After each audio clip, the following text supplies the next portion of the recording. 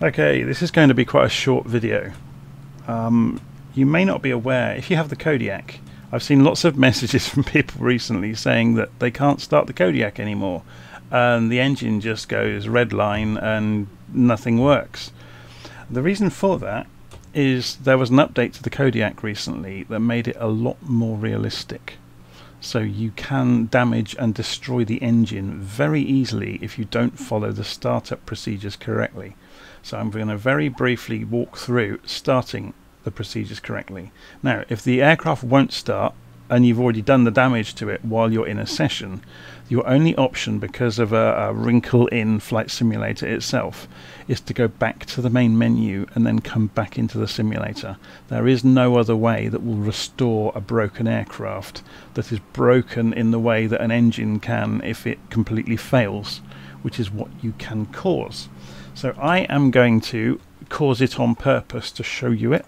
Then I'm going to go back out to the main menu and come back in and show you what happens. So we're going to turn the fuel on.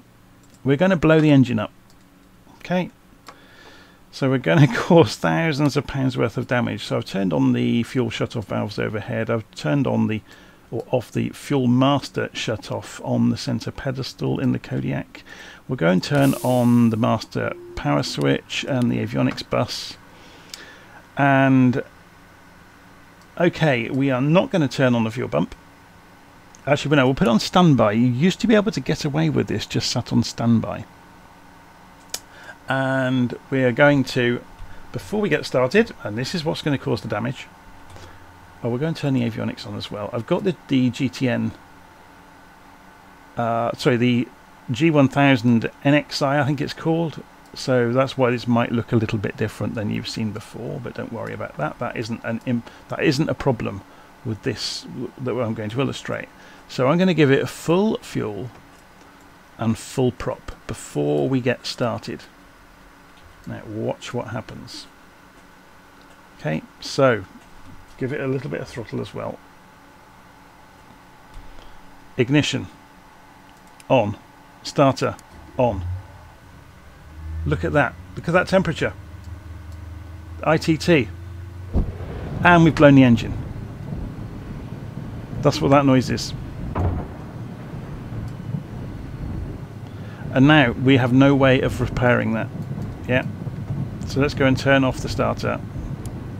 Turn off the ignition. And it's a shame actually that there's no smoke and fire belching out of it, because there should be. We have just destroyed the engine. Okay, so we're going to go all the way back out to the main menu and load back in again, and then I'll show you how to start the airplane without destroying the engine.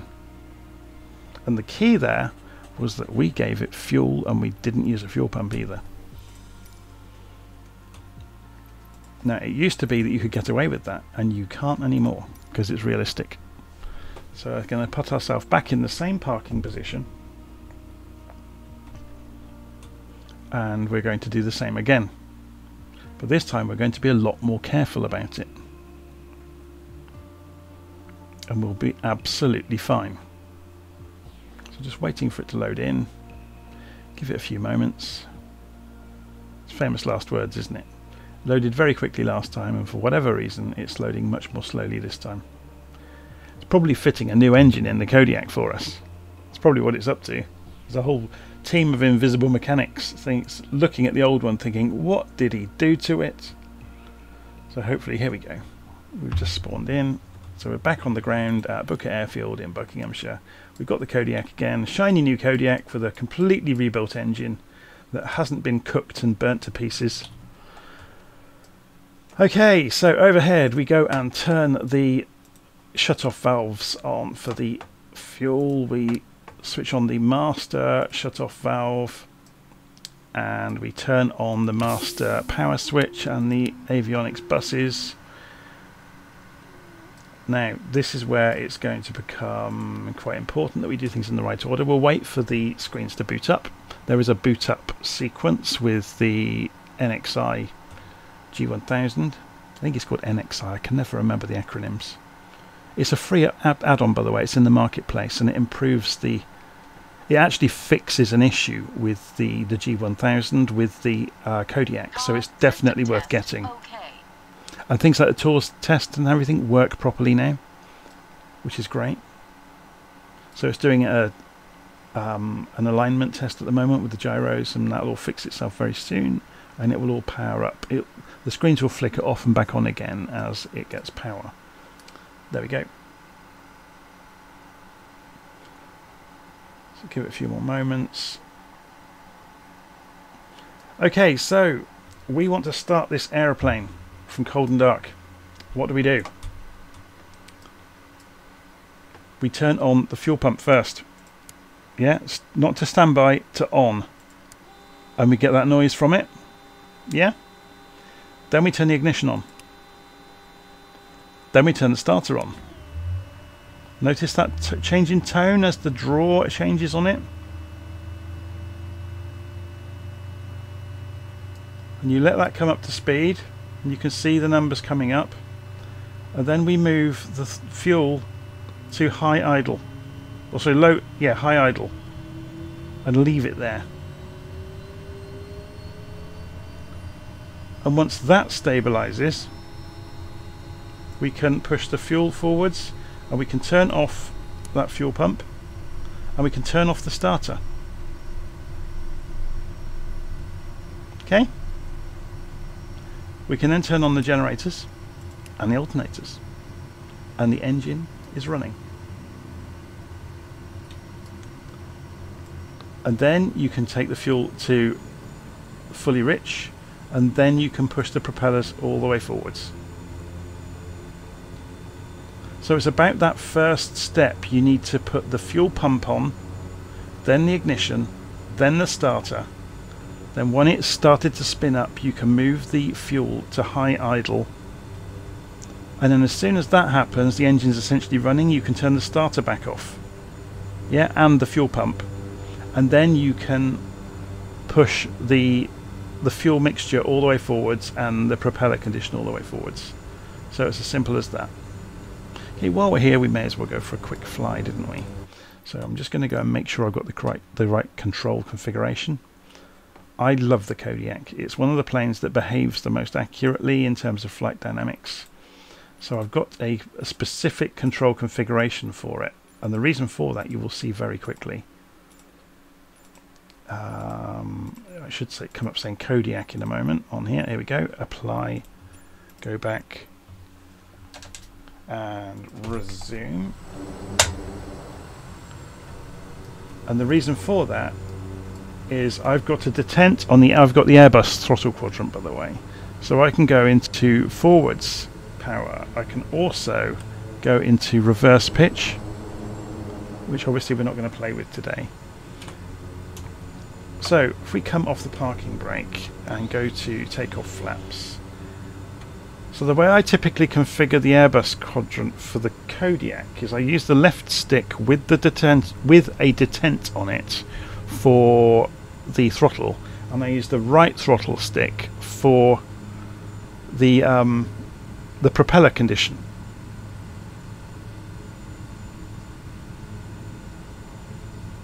So we'll just do a very quick circuit at Booker here with the Kodiak, just to remind ourselves how fantastic the Kodiak is.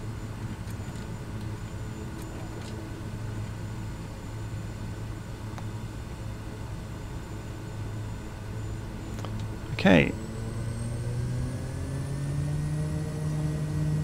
So full throttle. And propeller all the way forward so it's grabbing at the air. So you're getting full... You're actually controlling the propeller RPM with the Kodiak. The pitch is automatic. So we don't have retractable gear on the Kodiak, so we don't have to worry about that either. You will notice in the NXI version of the G1000 that this is north oriented all the time. Sorry, aircraft oriented, not north oriented. So you get a... Yeah, it says heading up in the top corner. Other than that, everything is very much as it was before, but some of it just looks a bit tidier. Okay, so we'll turn around to 60 degrees. We'll come back to 90% on both the propeller and the throttle.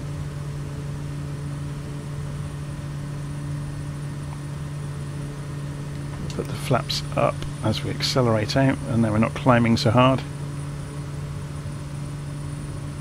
With the Kodiak you do have to be careful to stay above about 70 knots if you want a nice smooth approach and landing. If you get below 70 you're starting to get into the realm of the torque dropping a wing. So if if one of the wings ends up dragging behind the aircraft because of torque, you're right on the limit of it dropping the wing, and it will depart controlled flight rather wonderfully. Okay, so we're just flying out. Let's have a look through the window. The visibility in the Kodiak is fantastic. So the amount of sight you have around the aircraft is brilliant, and it behaves itself wonderfully as well. Okay, so we're going to come back to 50%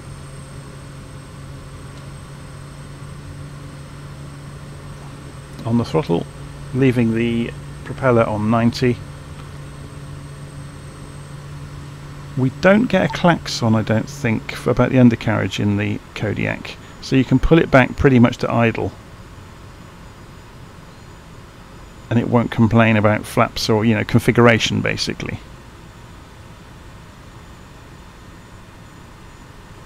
Okay, so in order to stop ourselves accelerating, we're going to start extending flaps, almost using them as air brakes for the approach. So there's the runway.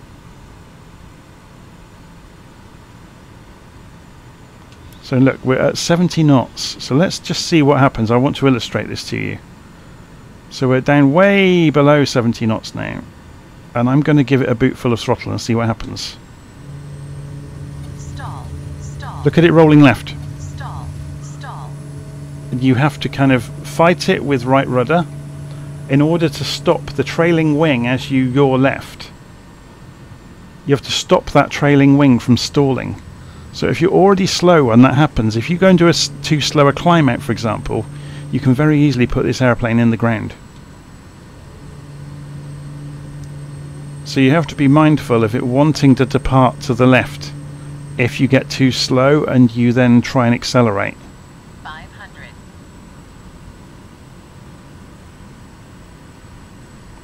But I absolutely love the Kodiak because although it has these gotchas in its flight envelope, it's actually remarkably controllable, and the short field performance is fantastic.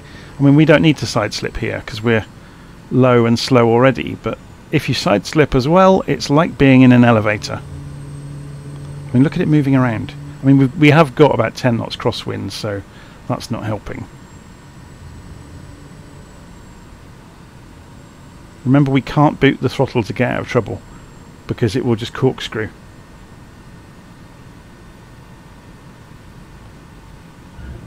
And we're down.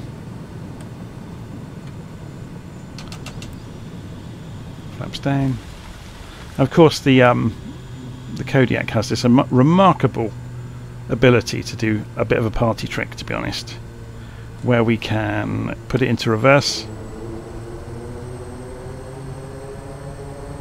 and we can reverse the aircraft. So I'm not going to do it very much, just showing you that it can be done.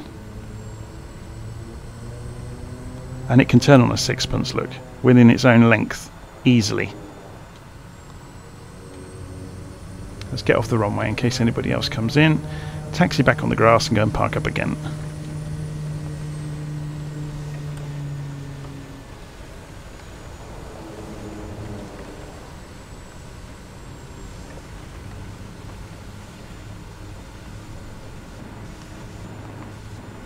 And again, you get very good sounds from outside in the Kodiak if you've not seen it before.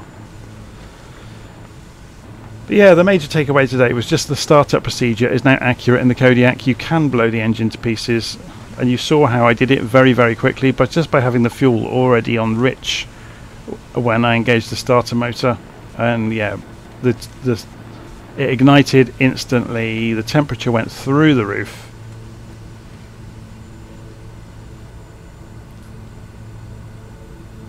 and we caused an entire write-off of a Kodiak engine.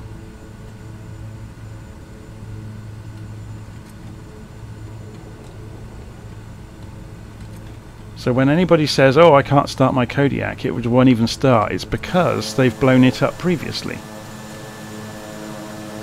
Or they didn't follow the correct procedure, basically. Notice what I said about being able to turn this thing around quickly. We'll turn around onto Bay 25 here. I mean, look at that turning circle.